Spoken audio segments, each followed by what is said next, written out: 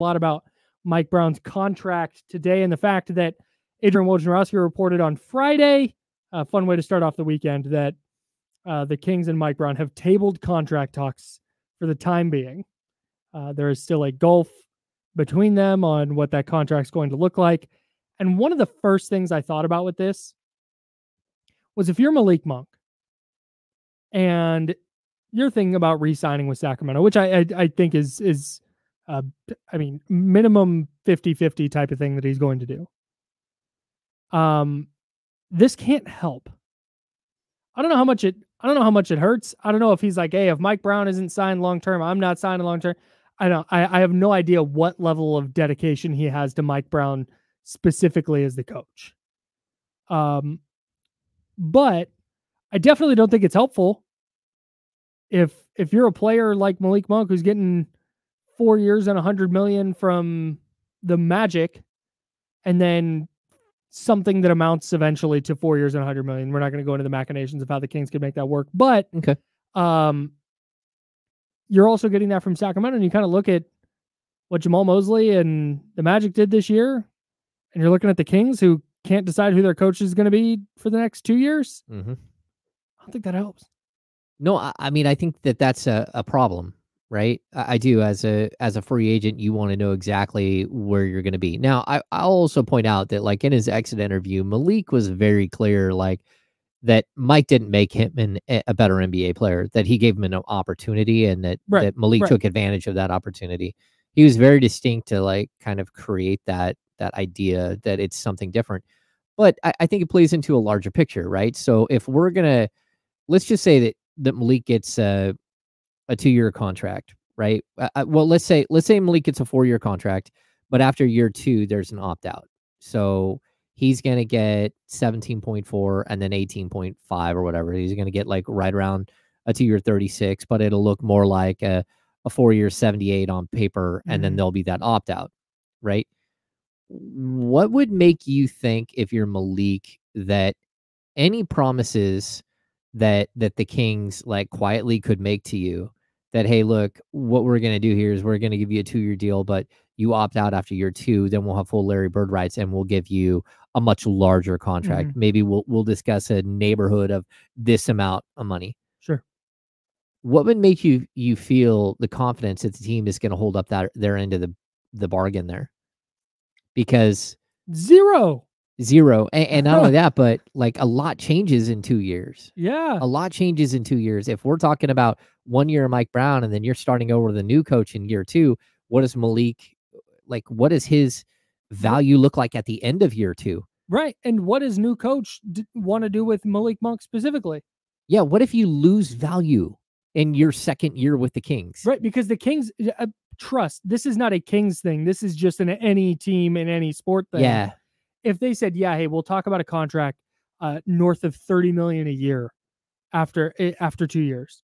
And then Monk goes out and has a fine year this year, but then next year under a new coach averages 6 points and 2 assists a game, or 11 points, or, sure, even that. If his numbers dip precipitously, yes, the Kings are going, yeah, okay, hey, let's talk 35. They're going, oh, actually, wait, yeah, we're not quite sure. And, you didn't really get along with the new guy all that well. And again, I don't want to put that on the Kings. That's what any team would do. No, but I mean, that's the situation, though. Right. That's where the door they're opening up. Yeah, because when we talk about, it's just a clear path that, the Kings are going to continue to get better each and every year. We don't know that that's going to be the case. They just literally lost 2 more games than they did the year before. We don't know if it's a downward trend, if it's an upward trend. All I know is, what I don't want to see is the confusion over this in the middle of a season, where coaches start coaching for their lives, start playing guys that, we get to January and you're coaching for your life, and you're in Sacramento, and you're like, all right, forget this. Let's start playing guys 38 to 30 to 42 minutes a game. Yeah. And let's try to go for every single win, which you should anyways try for every win. But opportunities shrink for other players. Things change. Like, that's why you don't do this, because it's not a motivational tool. Mike Brown has been in the league for 30 years. You're not going to use you got to prove it to me. Mike's already proven what he needs to prove. Bro, that's the other thing that I can't shake with this is I think there's a lot of coaches who would go, hey, there's 30 jobs. I have one. And I will do whatever it takes to keep this gig. I think there are a handful of coaches in the league. I don't know off the top of my head which ones, but I think Mike Brown is one of them because, like you said, he's been around for 3 freaking decades. He's been to finals. He's taken teams to playoffs. He's turned this team around. He's got 4 rings as an assistant. He is chilling. I think he is one of very few coaches in the league that are like, but it'll come back around. Like, I'm not going to kowtow to whatever contract demands you're putting on the table because I need to keep my one head coaching job. Like, there will be opportunities. Oh yeah. I mean, he'll be an assistant in the league if he wants that. He might not get another head coaching job like right off the bat. Maybe he will because the performance he just did in Sacramento, where he turned around a franchise that hasn't been good for 16 years. Yeah. Like, there's a possibility he'd get another opportunity right away, but there's also a possibility that he could go on to be an assistant for another 15 years in the league and just be like, okay, this is fine. And his name, and like you said, maybe not next year or the year after he doesn't, but his name would be in every head coaching search. Yeah. Remember how Jordy Fernandez, every time a team had a head coach opening, he was on the short list? Oh yeah. Like, that would be Mike Brown. It's just that's why he was on the Kings list. Yeah. Good freaking coach. And I think he knows that. So that I could super be wrong. I don't know the guy. But I feel like the vibe for me is I wouldn't be shocked if he was like, hey, you want to do 5 a year? Like, all right, see ya. Goodbye. And that's the thing. Like, the Kings aren't around that range from what I know. Like, they're higher than that.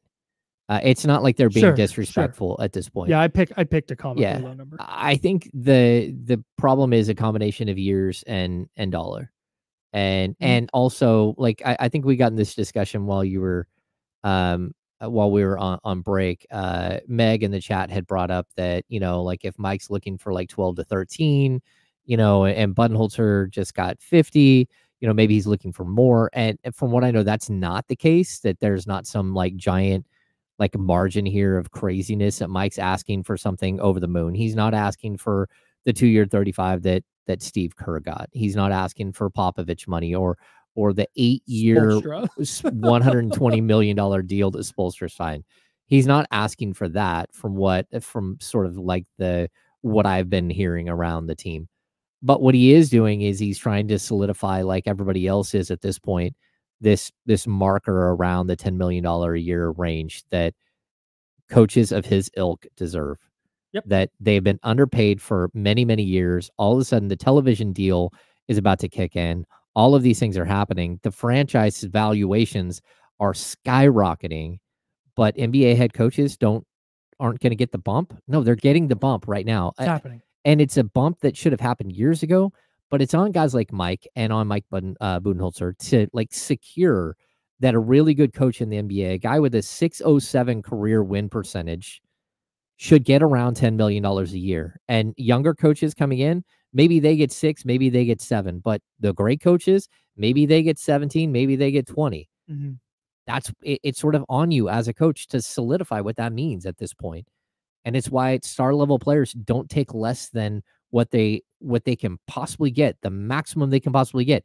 They don't want to set a standard that star level players should take way less. So then the next star level player that gets up there, he feels like he has to take less so you can build the team. Like, no, like you should be able to get what you're deserved. And again, it goes down to if you have a $5 million house, at least you think it's worth $5 million, and no one will offer you more than $2 million.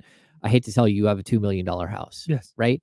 You have to set a standard though. If these players and coaches that like, no, the housing prices here, they moved up.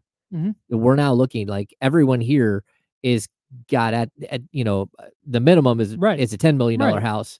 The maximum is a $17 million house. The low end is a $3 million house. Oh, I mean, a $7 million house. We don't really let anyone else in the neighborhood for under that. Mm-hmm. Yeah. I'm this comes down to this, and then we can move on. Yeah. For me. Extend him or move on? Mm. You're either sold at this point or you're not. Yeah. That's it. One more year going to dramatically change your mind. You're happy with the progress or you're not. So, anyways, we'll continue discussing this whenever it